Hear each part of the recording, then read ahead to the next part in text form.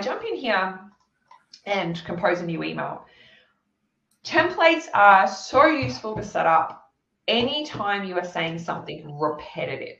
Now, whether that's like an entire email that you are frequently sending, or whether it's just a repetitive line of text.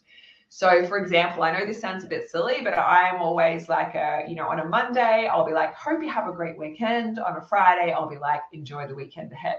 I must type that, 10 or plus times every Monday and every Friday. So we can also set up templates for just like sentences.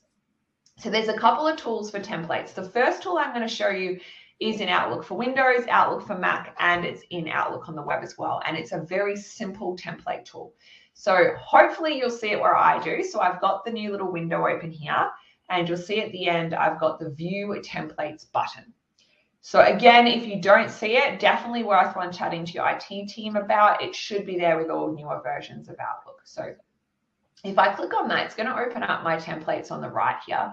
And I've got a whole stack that I've created earlier in other training sessions. But if you opened yours, you would just see 3 in here.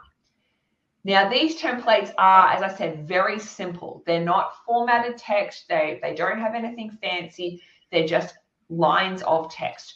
But let's just say I quite frequently am saying, please ensure you have your agenda items to me by close of business Friday. I can come into my email and go, hi, everyone. Blah, blah, blah, blah, blah.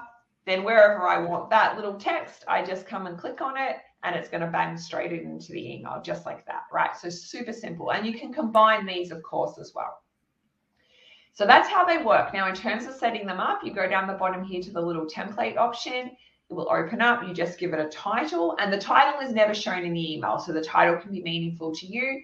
Then you pop in the template, click save, and you're done. It will then show up in the list here. And if you want to edit it, you can jump in and just click the little edit pencil here to edit it, or the little delete trash can here to delete it.